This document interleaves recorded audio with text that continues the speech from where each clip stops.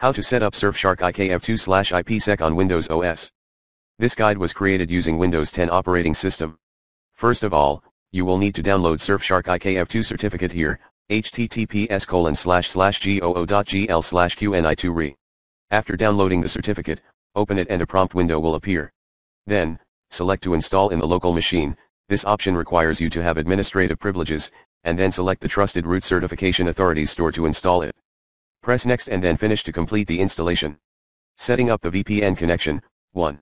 Open Windows Start menu, type in Control Panel and open Control Panel application. 2. Click on the Network and Internet category. 3. Then select Network and Sharing Center tab. 4. Click on the Set up a new connection or network option. 5. Select the Connect to a Workplace option and press Next. 6. Choose Use My Internet Connection, VPN, method. 7. Enter the following information: internet address, enter the domain name of the server you wish to connect to. You can find the whole list of our servers here. Destination name, you can name this connection however you want. Use a smart card, unmarked. Remember my credentials, you can leave it unmarked if you wish to enter your credentials every time you connect.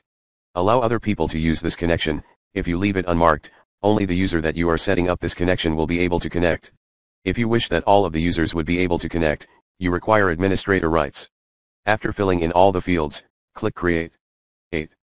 Press Create and right-click the adapter that you have created. Select Properties and open the Security tab.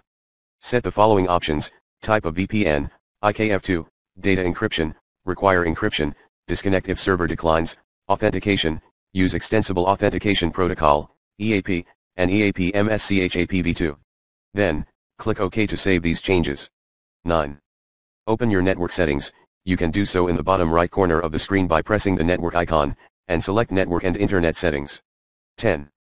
In the newly opened window, select VPN, click on the newly created connection and select Advanced Options. 11. In the Advanced Option settings, click Edit and fill in your service credentials, which you can find here: https://goo.gl/qni2re.